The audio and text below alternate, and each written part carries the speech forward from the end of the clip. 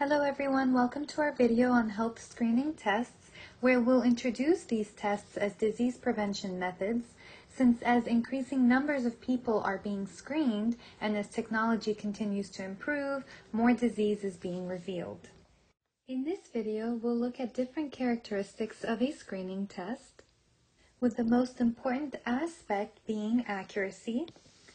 We'll define what this entails, as well as go into some brief calculations of sensitivity versus specificity, and lastly, predictive value.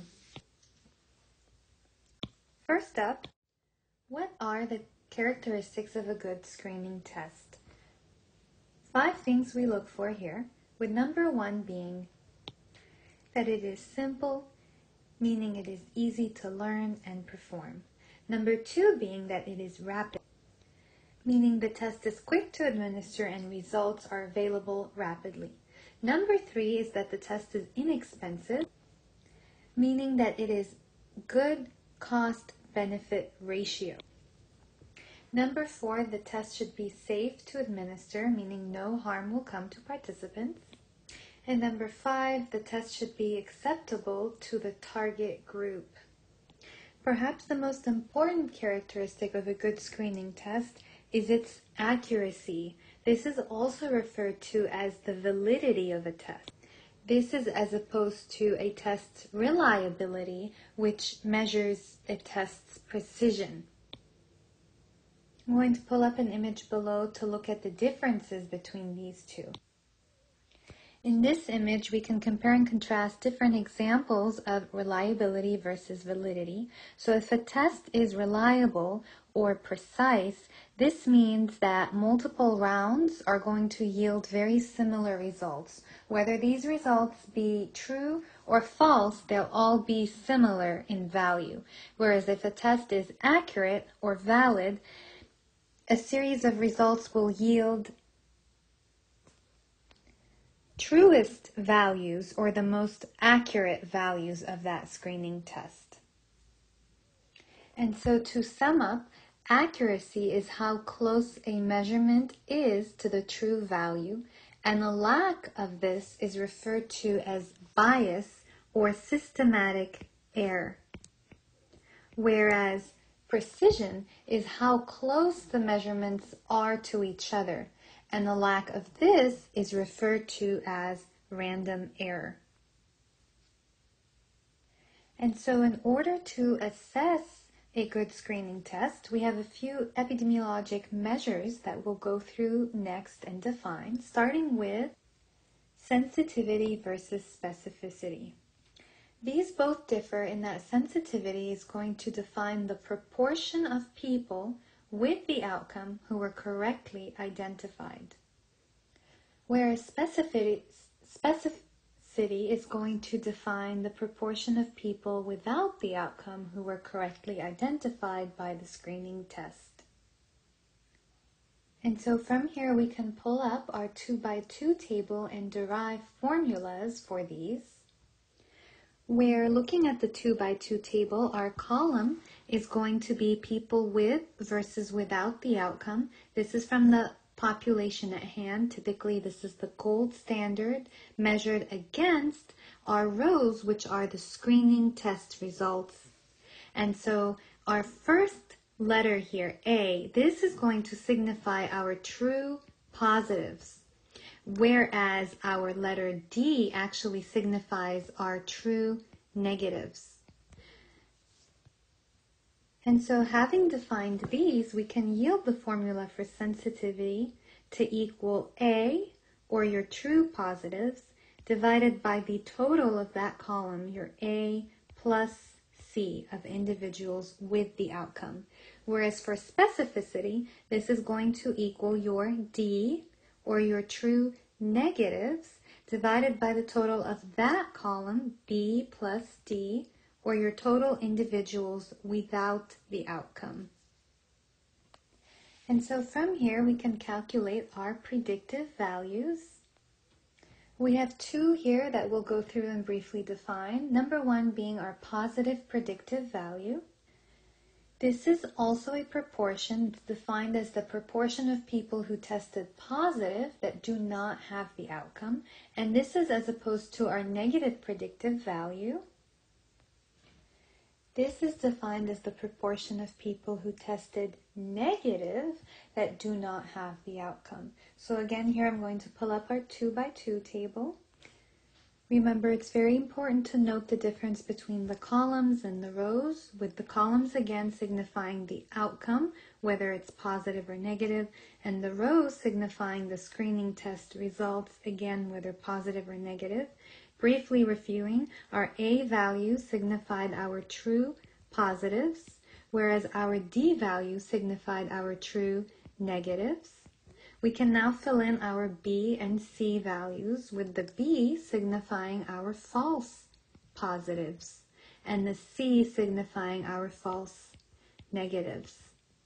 And now with this in mind, we can derive the formulas for the two predictive values, with the positive predictive value being A, or your true positives, divided by the total of that row, A plus B, so people who screened positive for that test result, versus negative predictive value is going to equal D, or your true negatives, divided by the total of that row, C plus D, and this is signifying the total of people who tested negative. And so now, with our 2 by 2 table being fully filled, we can additionally calculate two more measures, one being accuracy, and this is going to equal your true positives plus your true negatives, all divided over the total, which is signified by the letter N. And lastly, we can calculate prevalence, which is going to be the total of your positive outcomes, so that A plus C number divided by the total. So with that said, let's pull up a sample practice problem to practice these calculations. Suppose the following data below are obtained from a screening test applied to 500 people total. And so we're given our 2 by 2 table. This is already set up for us. Remember, the columns signify the outcome, whether positive or negative. And the rows signify the screening test results, again, whether positive or negative, with our totals on both sides. So going through, we have 6 calculations, starting with sensitivity. Again, this was the proportion of people with the outcome who were correctly identified by the test. Therefore, the formula here is going to be A divided by our A plus C. This is going to equal 240 divided by 255. We'll multiply by 100 to yield 94.1%. Whereas our specificity is going to be the proportion of people without the outcome who were correctly identified by the screening test. And so this is going to be signified by D all over B plus D, according to our 2 by 2 table. So we have 220 divided by 245 multiplied by 100 to yield 89.8% is the specificity of this screening test. Remember, these two values are measures of the screening test itself, where we're looking at our true positives versus our true negatives. So now let's calculate our predictive values. Our positive predictive value, again, is the proportion of people who tested positive that do not have the outcome. And so the formula, again, the positive predictive value is A divided by A plus B. This is going to equal 240 divided by 265 multiplied by 100 to yield a 90.6% of positive predictive value. This is as opposed to our negative predictive value.